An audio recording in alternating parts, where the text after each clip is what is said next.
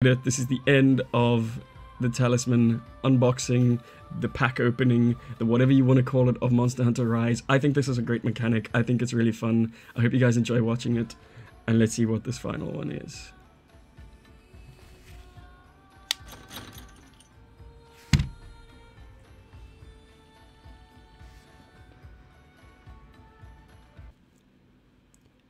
I am absolutely loving the talisman system in Monster Hunter Rise. I've seen a bunch of people getting really excited about it. The RNG aspect of it is much more engaging than the old decoration aspect in the old Monster Hunter games, or at least in Monster Hunter World, and personally I find it really fun farming for that god roll. It hits that box of farming for the right rolls on your weapon, similar to Diablo 3, any of your kind of looter games. Big fan of the new system. Let's check it out. I'm going to do a bit of a talisman opening right now. Enjoy. Okay, so this will be my very first time that I have farmed up all 50 talismans for a talisman opening, a full set of melding slots. I have no idea how it's going to turn out, but as you can see we have 10 times 5 talismans to go. That's 50 whole talismans to go through, and there should be some really cool ones in here. I'm super excited. I hope you guys are too. Right, we've got 1, 2, 3, 4, 5, 6, 7, 8, 9, 10, 11, and 12. 12 of the 50 are rarity 7. The red ones are the ones we're really going to be looking at. The others could still be good. I've had some amazing talismans that are lower rarity than 7. The rarity 5s can even work. The greens and pinks not so much, but the light blues and dark blues can sometimes be some really good talismans too. As you can see, the first one's a Windstorm Talisman, part break and reload speed. Nothing special for me since I'm a longsword main, and most of the talisman decisions I'll be making will be based around longsword. Obviously I'll keep some key ones if they look like they'll be good for other builds, but my personal preference will always be longsword and longsword related talismans. So that's number 1. Let's go. Diversion and flinch free. Diversion is a pretty cool skill. I like that you can draw aggro. Could be pretty handy for party play in potentially arena quests, and yeah, just for keeping the monster focused on you and not jumping away to attack your cat in the middle of your big combo. You know, that can be kind of irritating. So diversion is a cool skill. This talisman doesn't have great slots. Flinch free is also not too bad. Don't think I'll keep it for too long though. Guard, up and water attack, no slots, total garbage, not going to use it. If I wanted either of those skills, I want more on the talisman, so that can go. Right. Reload speed and dragon resistance. I believe reload speed is very good for bow. It also has 2 minor talismans, or 2 level 1 talisman slots. They're called level 1. Could be pretty good for a bow build. I'm going to keep it, but probably not going to use it, or at least not in any time in the near future. Now this is something you want to see, especially as a longsword main. Quick sheath is an amazing skill for longsword, and I really like the look of this. 2 levels of quick sheath. I do have a level 3 quick sheath on a single talisman, but this is a great, like, if you don't have that yet, if you don't have the perfect talisman, this is a great one for longsword. Perfect for starting out. I personally just have a better one at this point. Right, blight resistance, affinity sliding, and a level 2 gem slot.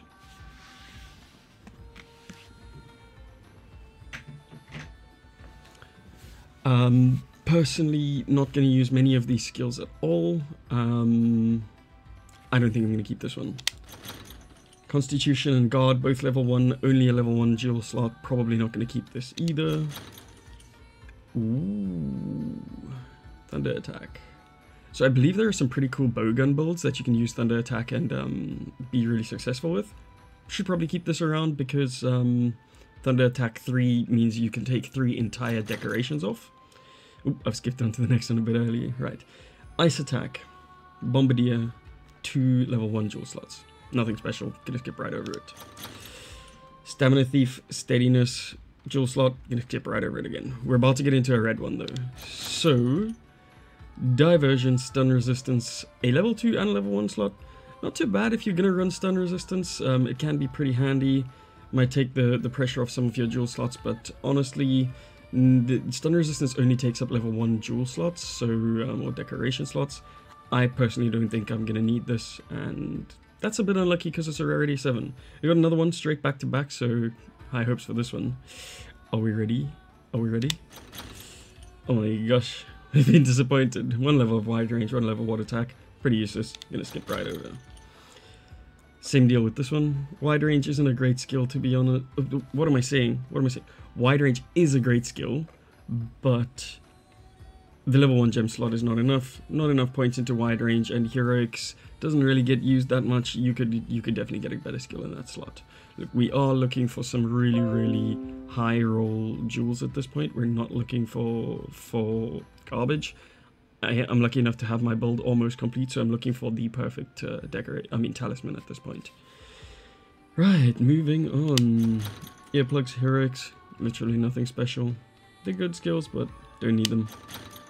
Level 1 heroics, no jewel slots. This is possibly one of the worst talismans of the entire batch. Not gonna lie. Skipping right over, diversion and wide range. We're getting these skills a lot, interestingly enough, today. Level 2 jewel slot could be handy. Probably not going to use this one, though. Resuscitate, no jewel slots. Resuscitate's an interesting one, and I quite like using it in world now and then with some of my builds. Don't think I'm going to be using it anytime soon, though. Probably not interested. Gonna give it away. Ooh. Flinch free and speed sharpening. I could see this fitting into a build here and there. Maybe not the best. Definitely doesn't have the jewel slots that you want to see, but it could find some use. Speed sharpening is obviously really handy. I can think of a lot of places where getting a quick sharpen off is quite important. So yeah, I think I'm going to keep that one around just in case. Wirebug Whisperer, Thunder Resistance, level 2 jewel slot. Nothing special, could get that in a number of ways that don't require to take up my talisman slot. Bubbly Dance. Bubbly Dance is a pretty cool ability. Really helps out with fighting Mizutsuna in the first place, but also just allows for kind of a fun build, adds a little bit of adaptability, something a bit different to try. Probably not a top tier build, but definitely kind of a good build can be made with this. So might keep that around to check out whether I can make a Bubbly Dance build for the fun of it. Steadiness, Windproof, 2 gem slots, nothing special, don't need it at all. Alright, moving into some reds. We've almost got 4 back-to-back. There's one little pink one in the middle, but let's check out these red ones. Blast Resistance, Free Meal, and a level 3 gem slot. The level 3 gem slot is really nice. I could see this being used when we're up against some kind of a crazy blast monster. Probably not going to see any use right now, but later on when we get some updates, we might want to use that. We really might want to use that, so I don't think I'll sleep on it quite yet. Botanist, Ice Resistance, 2 level 2 jewel slots. Those jewel slots are really nice. I just wish the skills had been a bit better. Nothing special, not going to keep it. No jewel slots, Dragon Attack, Poison Attack. Meh, don't need it. When are you ever going to use 2 different elemental attacks on one build, right? Sorry, I skipped ahead there. Blast Attack, Evade Extender, and a jewel slot. Now this one I really like. Evade Extender can be a lot of fun. Blast Attack could be great on the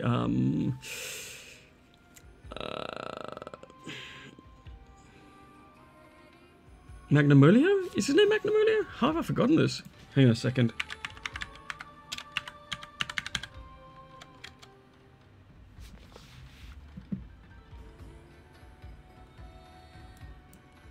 What is he called?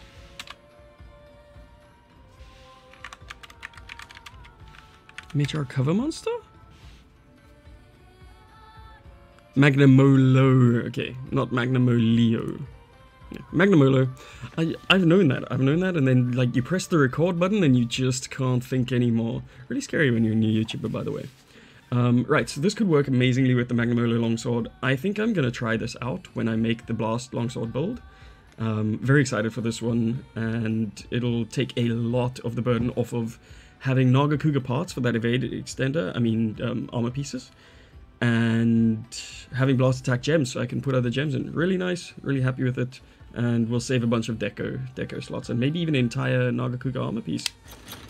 Speed Eating, Critical Element, both of them are only level 1, which is really unfortunate because I want to try a Critical Element build at some point as well.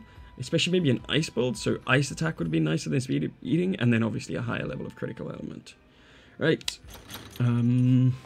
Next up we've got Thunder Resistance and Leap of Faith. Leap of Faith. I'm really bad at Leap of Faith. I'm bad at doing it the way it's meant to be, which is away from the monster. I'm bad at doing it towards the monster. I'm just bad at Leap of Faith, and I don't think I'm going to use this anytime soon. I could learn, obviously, I could practice, but to be honest, I don't think it's worth my time. I think I could use that time better getting a better talisman in, effectively. Not going to use it. It is an interesting skill, certainly an interesting skill. Could be great for certain types of bosses where you don't want to try and turn around, or you want to like make progress towards the boss if you need to stay close. I don't think I'm going to be using it, but that's just me. Maybe I get proven wrong. We'll see. Hit us up with a comment if you think Leap of Faith is the best ability, and tell me why. Right, Dragon Attack, Botanist, no slots. It throws straight away. Never going to use it. Resentment.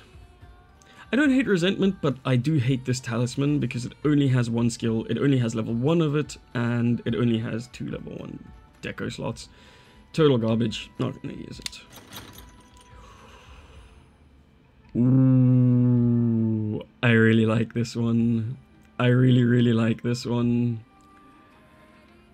So, level 2 wide range on my longsword bolt. It sounds weird, right? But just for the handiness of being able to buff your teammates when you do stuff, right?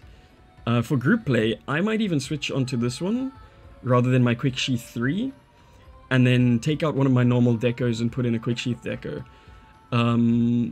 It'll mean I lose attack boost, but it'll mean I can wide range for the party, and that's always helpful. Like, sure, you're the big DPS guy, you got your longsword, you're the anime slasher that cuts into things and it does all the work. No, you're not. You can also support the team. Wide range is underrated, and honestly, don't sleep on this talisman. I think it could be handy in group play. Just my opinion. Let me know if you think I'm wrong. Ice Attack, Resuscitate, no slots. Get out of here. Water Attack, Dragon Attack, a single slot. Once again, when are you going to combine those attack types? Probably never. So, once again, not interested. Item Prolonger, Dragon Resistance, not for me. Simple as that. Just not going to use it. Blight Resistance, Evade Extender, and a level 2 slot. Once again, we've got the Evade Extender. Bummer that it isn't the Blight Resistance. I mean, Blight Resistance is handy, don't get me wrong, but it could be a better ability. Weakness Exploit would be lovely on that. Quick Sheath would be amazing on this, obviously. So, yeah, once again, Evade Extender, quite a fun ability. Really do like it. Not for me this time. Fingers crossed, we're getting into another red one. One of those tasty Rarity 7. Let's see what we got. The level 3 deco slot's nice. But the rest. I don't play Charge Blade or Switch Axe. Yeah, that's a me problem, I know. But also, if we were going to get Rapid Morph, can't we get 2 or 3 levels in it? Please, game, thank you. Don't hate it, don't love it, probably not going to use it. Bludgeoner, Blight Resistance. There's a Bludgeoner Longsword Bolt. I could maybe keep that around, but I'm sure I could get a better Bludgeoner Talisman than this. Good start though, good start. Stamina Thief, Guard. Single deco slot, not for me. Nothing I want to see on a talisman. Another level 7. Heartbreaker Recoil down? You know, that could be good for a bowgun build. And I don't play bowgun, I'm not very good at it. I'm pretty new to the Monster Hunter scene, I have to be honest. I'm really loving it. I'm loving theory crafting builds, I'm loving optimizing all of the skills. I really enjoy that part of the game, but I need to learn more about the weapons. I do not know much about the weapons. I'm a longsword main. I've messed around with dual blades a little bit. I've messed around with the bow a little bit. But aside from that, don't really know much. That said, Recoil Down and Part Breaker could be great on a bowgun build, especially with that level 2 deco slot. Could be really handy. Think I'm going to keep this one. Definitely think I'm going to keep it just in case I get into bowgun with Monster Hunter Rise in this version of Monster Hunter. Right, earplugs, water attack. Maybe I'll make a water attack build, maybe, but that's a big maybe.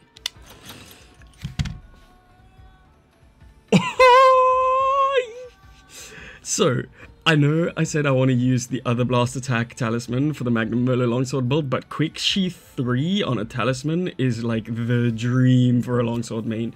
You just don't need to use Quick Sheath decos, and Quick Sheath decos take up a level 2 deco slot, which is obviously kind of like hard to get. You really don't get a lot of those on your armor pieces, so this is amazing. You've got 3 level 3 decoration slots saved by getting this talisman, and you're adding 1 to blast attack. All you got to do is put in 2 level 1 decorations and you got a full blast attack build. This is really good. I'm very happy with this. I'm a bit bummed that it doesn't have a decoration slot, but I will 100% probably be using this in my build until I get that god roll. So very, very happy about this. It's super, super exciting to get 3 levels of Quick Sheath on a single talisman. You love to see that. Not even a rarity 7, right? Pretty good. Pretty happy about it. All right, let's get on to the next 2. High hopes. Fingers crossed. Give me luck, wish me luck. Comment right below, good luck for this roll. Kidding, you really don't have to. Do whatever you want, don't listen to me. Affinity sliding, fire attack, great deco slots, but nothing special. I scammed you. I scammed you. Sorry. Retract that comment. Hunger Resistance, Divine Blessing, level 3 slot. Divine Blessing is a great ability, especially if you, like me, get punished by some monsters. Divine Blessing can really save your butt a lot. Hunger Resistance is it's a nice to have. I think we could get better talismans in this 100%, so I'm not going to be too focused on that. Carving Pro Sleep Attack, get out of here. Agitator 2, not bad. Pretty bad talisman overall though. Doesn't have a second skill, doesn't have more slots. Ooh. I like this a lot. I like this a lot. Free earplugs.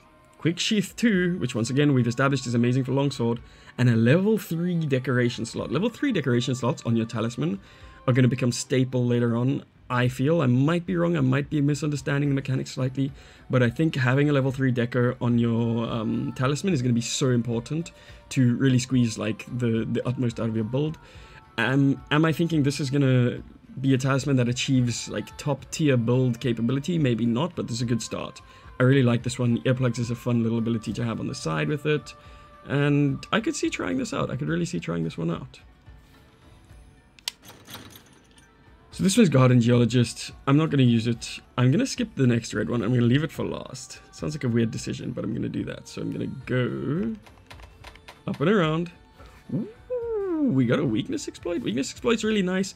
This paired with the belt, the Elytra belt, Skew Elytras. I don't know exactly what that belt is called, but there's a weakness exploit belt that gives you 2 levels of weakness exploit. Paired up with this talisman, you've got the full 3 weakness exploit, and you don't have to do anything else to get it. So you can then configure a build without needing a second armor piece for it. Really excited about that because I believe you cannot get decorations for weakness exploits. I think it can only be on your armor. And I think it's really exciting that you get talismans with it. I've got a few that have it already, but this one's also pretty cool. Probably going to keep it around. Razor Sharp, no slots, get out of here. Botanist, Speed Sharpening, 1 slot. Not too handy. That leaves us with 1 Rarity 7. Is this the one? Is this the one? I really hope so. I really hope so. I really hope so. Fingers crossed. Let's hit it. This is the end of the talisman unboxing, the pack opening, the whatever you want to call it, of Monster Hunter Rise. I think this is a great mechanic. I think it's really fun. I hope you guys enjoy watching it, and let's see what this final one is.